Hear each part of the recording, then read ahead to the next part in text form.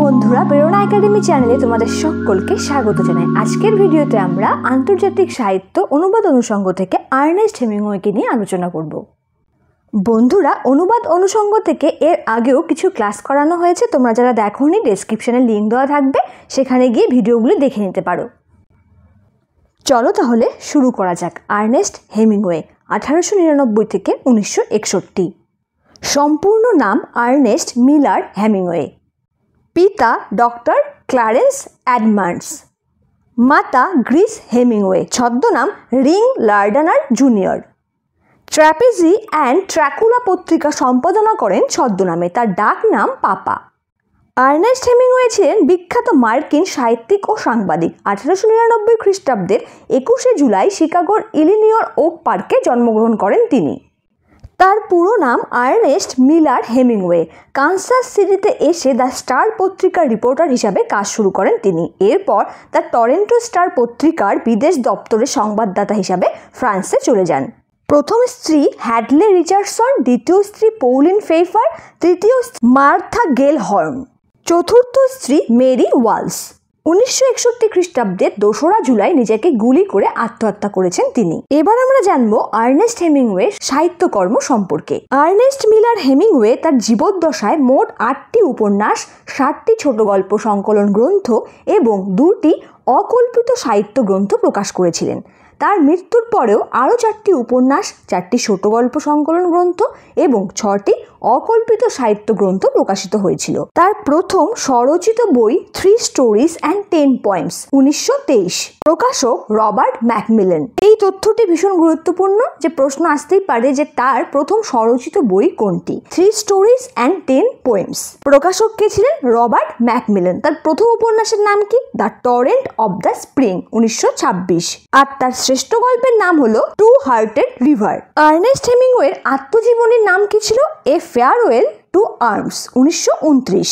এই তথ্যটিও ভীষণ গুরুত্বপূর্ণ, যে প্রশ্ন আসতে পারে আর্নেস্ট হেমিংওয়ের আত্মজীবনীর নাম কি। তখন সঠিক উত্তরটি হবে এ ফেয়ারওয়েল টু আর্মস।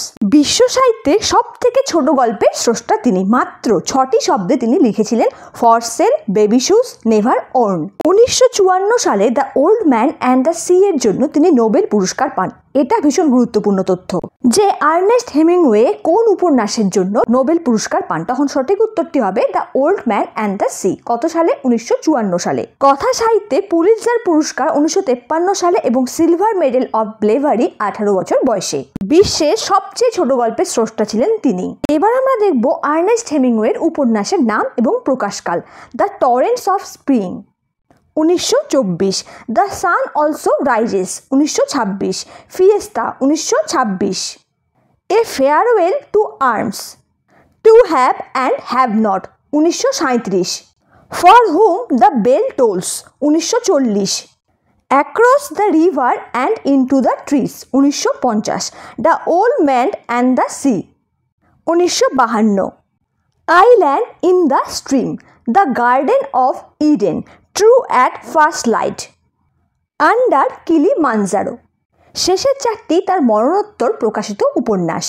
তার ছোট গল্প সংকলনগুলি কি কি দেখে নাও। 3 stories and 10 poems 1923, cat in the rain 1925, in our time 1925, main without women, winner take nothing, the snows of Kilimanjaro 1936, the fifth column and the first 49 stories 1938। মরণোত্তর নিম্নলিখিত সংকলনগুলি প্রকাশিত হয়েছে কবে দেখে নাও। The fifth column and 4 stories of the Spanish civil war 1969, the নিক Adams stories 1972, the complete short stories of Ernest Hemingway 1987, every man's library the collected stories 1995। তার একমাত্র নাটক দ্য ফিফথ কলাম 1937। তার অকল্পিত সাহিত্য গ্রন্থগুলি কি কি দেখে নাও।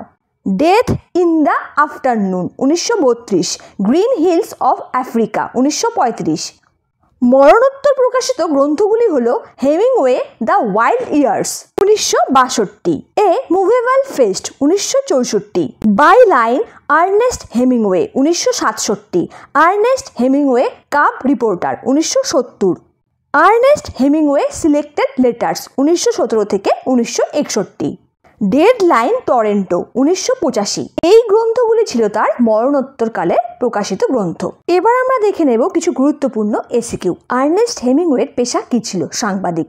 বিশ্বের সবচেয়ে ছোট গল্পের লেখককে? Ernest Hemingway.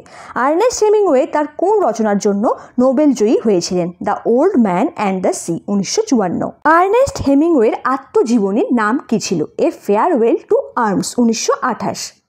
আর্নেস্ট হেমিংওয়ের রচনার বিশেষ ক্ষেত্র কি ছিল? ফিকশন। মরণোত্তর প্রকাশিত তার একটি রচনার নাম কি? Deadline Toronto. তার রচিত একটি অকল্পিত গ্রন্থের নাম কি? Death in the afternoon. The sun also rises উপন্যাসটি কার লেখা? আর্নেস্ট হেমিংওয়ের। বন্ধুরা, আশা করছি আর্নেস্ট হেমিংওয়ে থেকে দেওয়া তথ্যগুলি তোমাদের কাজে লাগবে। যদি ভালো লেগে থাকে কিংবা কাজে লেগে থাকে তাহলে তোমার বন্ধুদের সঙ্গে অবশ্যই ভিডিওটি শেয়ার করো। লাইক ও কমেন্ট করে জানাও তোমাদের কেমন লেগেছে। বাংলা বিষয়ে ভিডিও পেতে আমাদের পাশে থেকে চ্যানেলটিকে অবশ্যই সাবস্ক্রাইব করে রেখো। দেখা হচ্ছে পরের ভিডিওতে। ততক্ষণ ভালো থেকো, সুস্থ থেকো।